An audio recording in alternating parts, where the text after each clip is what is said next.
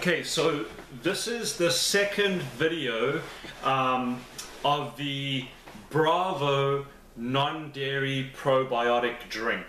As you can see here, I had fermented the drink in a bowl over a 24-hour period, and I transferred it to a jug.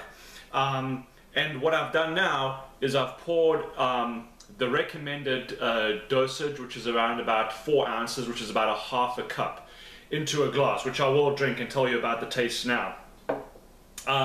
So once it's in the jug, you want to loosely cover the top. I've just got foil. If you've got a lid, you can loosely cover it with a lid. Just put the foil over, keep it loose.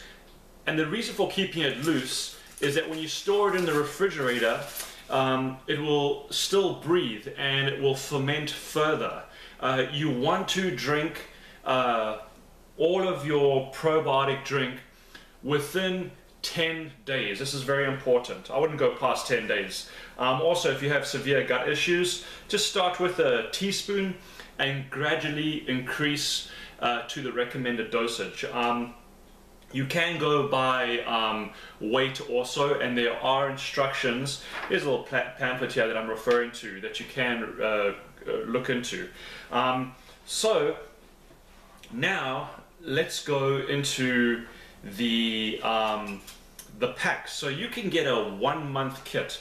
Now the 1-month kit, pretty much when you look into it, it has 4 starter orange label bags, which are the this is the starter kit. You get 4 of those. Then you also get the powdered green label. It's the powdered complex. And then you've got the chondroitin sulfate, which are the red label bags. You get 4 of those also. That's the 1-month kit.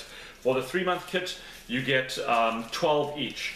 But there are other options. So what I would recommend is that you do your research on the Bravo non-dairy probiotic drink. Click on the link below, see your options, and try it out. Bravo is a phenomenal product. What I notice when taking it is, first off, my gut just seems to be responding a little bit differently. My movements are different. But also my energy is increasing. Some people may have a detox reaction because you're putting in loads of good probiotics, and so the detox Herxheimer reaction can occur where you may feel a little bit groggy, you may feel lightheaded. People just respond differently. But for me, this is an excellent drink to take, especially if you're on a healing path. I do recommend it. Another thing is, let's taste it and I'll tell you how it tastes. It's definitely, it's got such a slight sweetness to it, but the sugars in there have been used as the food, you know, to actually help the probiotics grow. So I think it tastes excellent. It's going to ferment further when I put it in the fridge.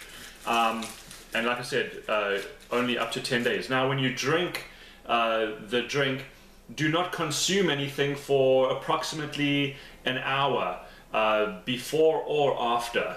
So click on the link below, do your research, get your information. Hope you enjoy, and here's to your health.